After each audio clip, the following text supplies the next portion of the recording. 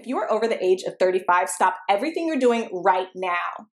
After a lifetime of eating fatty foods, you may run the risks of a stroke or heart attack due to plaque buildup in your veins and arteries. To learn how you can reduce your risks, visit youthfountainlab.com or call 1-800-853-7856 today. This may be a life-changing call for you or someone you love. Thank you, and we hope to hear from you. Benny Lasbury was a young, poor African-American kid who inadvertently got caught up in the mob when he came to the aid of a mafia captain under the attack by a group of assassins. Benny saved the man's life, and in return, he becomes the head of the mafia's drug operation. Buy The House of Lasbury in the description box. I think we made a huge impact with our effort to, present our work. Huge impact.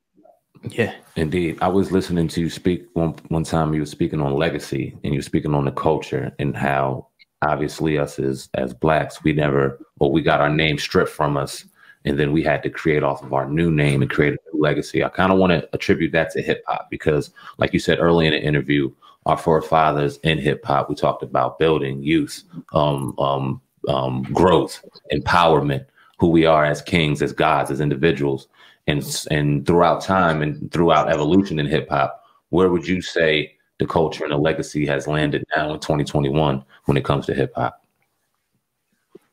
I say we definitely came a very long way.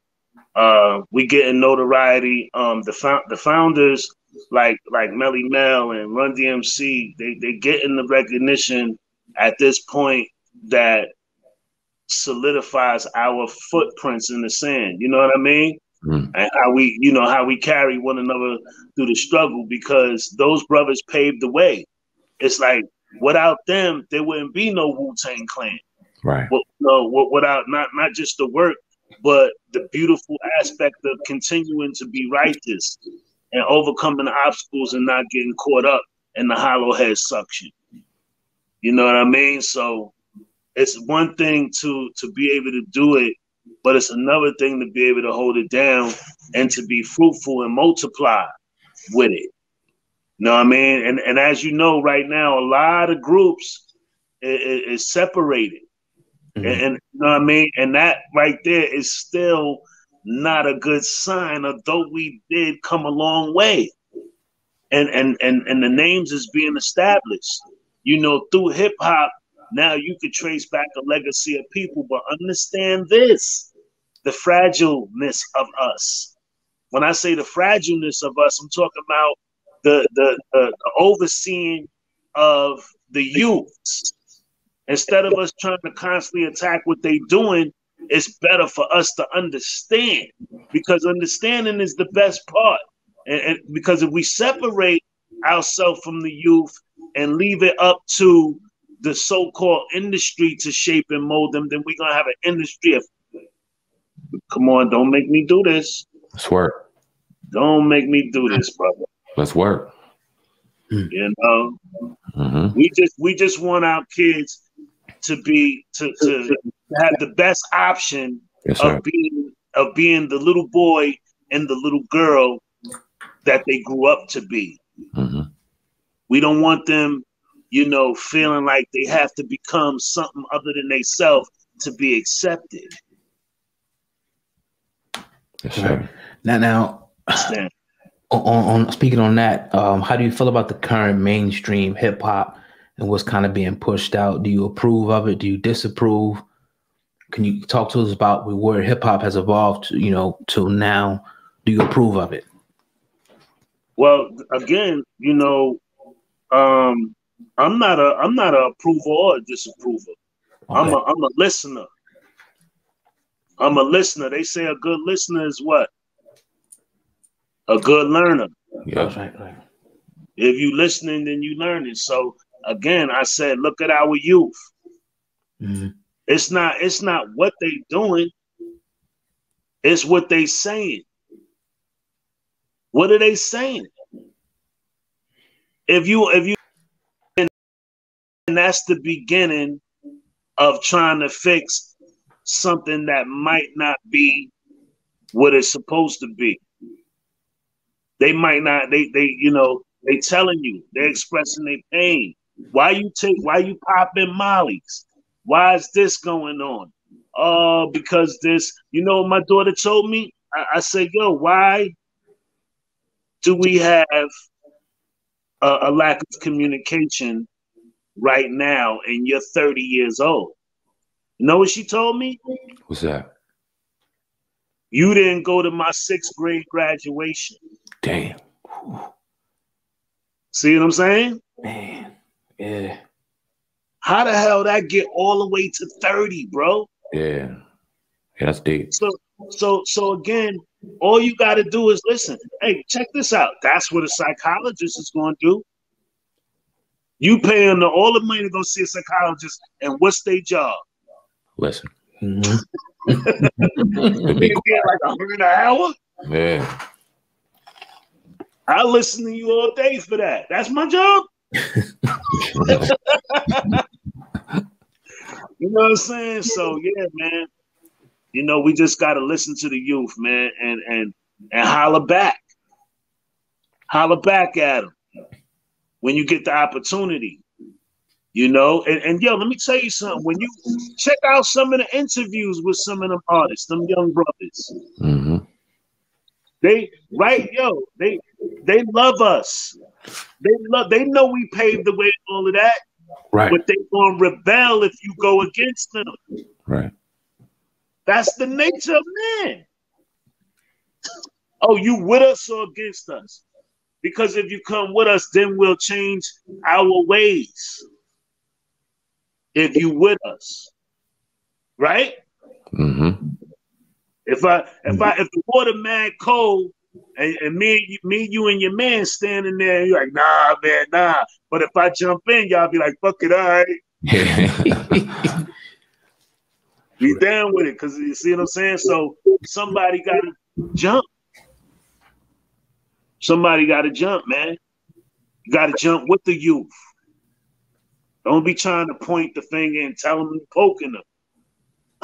You're attacking. Yeah. They want respect too. Our children are advanced now. They advanced.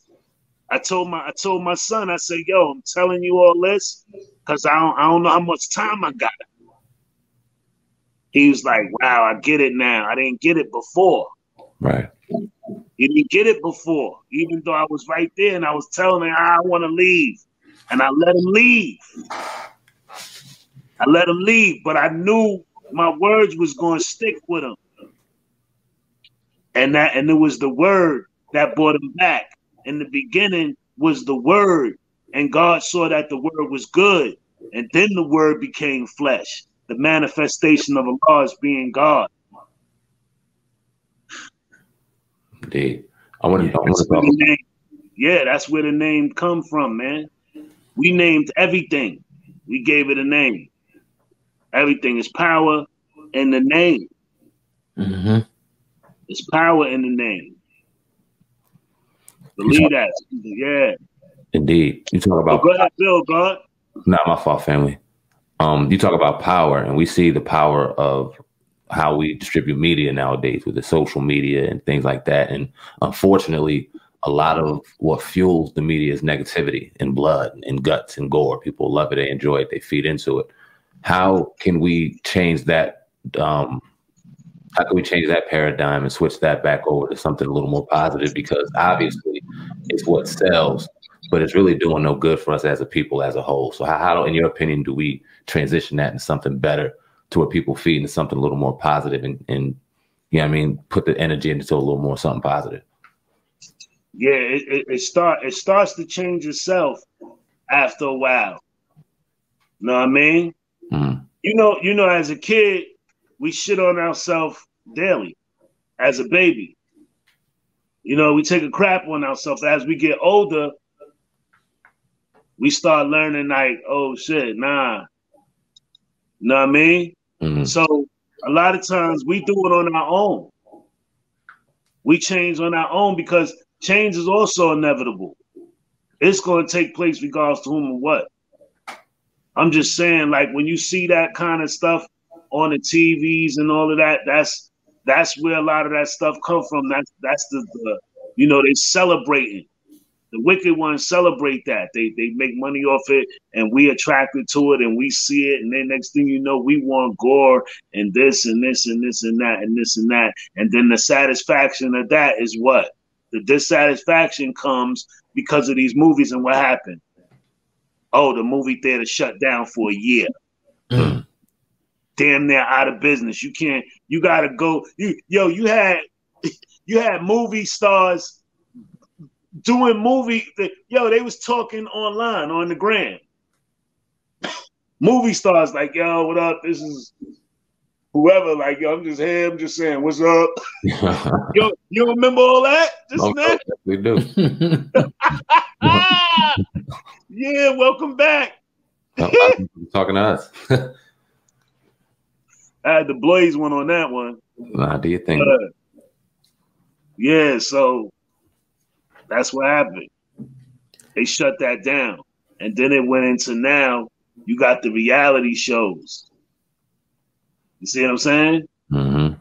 The reality shows took over, them little series and stuff like that. And them joints they're hotter than the movies. Yeah.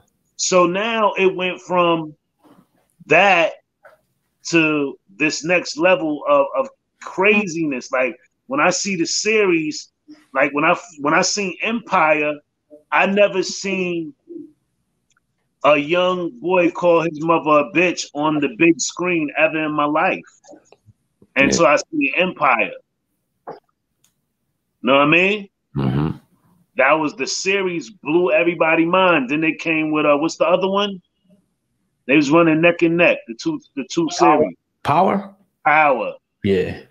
Yeah, those was like, I mean, homeboy getting his father shot and just raunchy. Just no more rules. Yeah. There was no more rules, brother. Without rules, chaos. Yeah. That's it. So now you understand how the media could play a role in the learned behavior process. If you're over the age of 35 and over the years you've eaten pizza, dairy foods, deli meats, or meats with fat, you are likely to have some degree of plaque buildup in your veins and arteries. This increases your risk of suffering a stroke or heart attack exponentially, and no one wants such a catastrophic event to occur. Introducing Plaque-Out. Plaque-Out is made of all natural ingredients proven to help dissolve clots in the blood, remove calcium deposits and plaque from the walls of veins and arteries, improve viscosity of the blood, improve elasticity of the veins and arteries, treat varicose veins, and prevent the reoccurrence of plaque buildup. For more information, visit Youth Fountain Laboratory at youthfountainlab.com or call 1-800-853-78